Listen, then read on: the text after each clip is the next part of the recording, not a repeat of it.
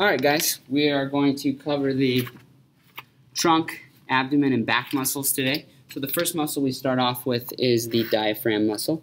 So you can see the diaphragm muscle right up in here, really nice on this model. And the diaphragm is really the dividing line between the thoracic or chest cavity and the abdomen. Okay? Then we're going to jump into these two models right here. So what happened was I took a mold of myself when I was younger, okay?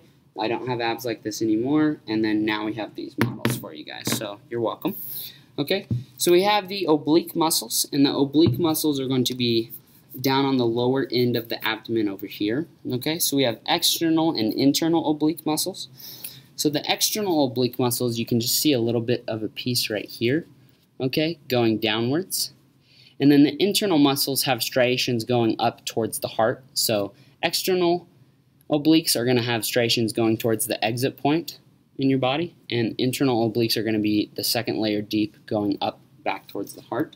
So on the other model, you just see external obliques. There's no view of the internal obliques on this model. Okay? Then if we jump to Transversus Abdominus, okay, kind of in that same area, but it's going to be the third layer deep of those guys.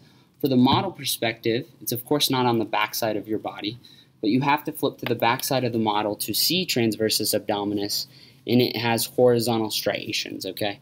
So it's on both models, Transversus Abdominus, and it has horizontal striations on the back, kind of in that same area as the obliques, though. Then we have the Rectus Abdominus. That's super easy. Has vertical striations in the area where you think of as your six-pack. So this is Rectus Abdominus. Then we have Intercostals, and on these models, all you can see really are, you can see this like crayon version of internal intercostals, but there's actually a better way to see intercostals on this model right here, okay? And intercostals means in between the ribs. So if we get a little bit closer look right here, we see in between the ribs we have some striation patterns going this way towards the exit, and then so those are going to be your external intercostals, and then you see these intercostals with striation patterns going back up towards the heart, and they're one layer deeper. Those are internal intercostals. Okay, so then we have a couple back muscles that we need to cover. We need muscle man to help us.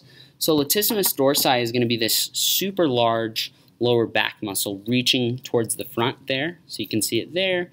You can also see it here reaching towards the front. That is the latissimus dorsi muscle. While we have muscle man here, the large superficial muscle up here is trapezius. We will also see it on a different model in a little bit. Then we have our pectoralis muscles, which cover our chest. So you have the pectoralis major muscle, which is what most people think of when they think of your pecs. This is pectoralis major. Underneath that is the smaller pectoralis minor. Notice that pectoralis major covers the entire chest, and it would on both sides. This is the superficial versus the deep side of the model. On the deep side of the model, in the superior lateral corner, you see the pectoralis minor attaching to the edges of those ribs right there. Then we have linea alba, which is not a muscle. It is a piece of connective tissue vertically dividing the rectus abdominis left from right, so that's the linea alba. Then we have serratus anterior, which are serrated like a knife, okay? So you have serratus anterior right here. The way I find serratus anterior is I find my pectoralis, and then I go down and lateral, and then now I'm at my serratus anterior. You can also see it on this other model right here. Underneath the pectoralis major, you can see the serratus anterior right there. Okay. Next we have trapezius, which is on this model right here. So we had the trapezius, which is this muscle on the superficial side covering the upper back right there.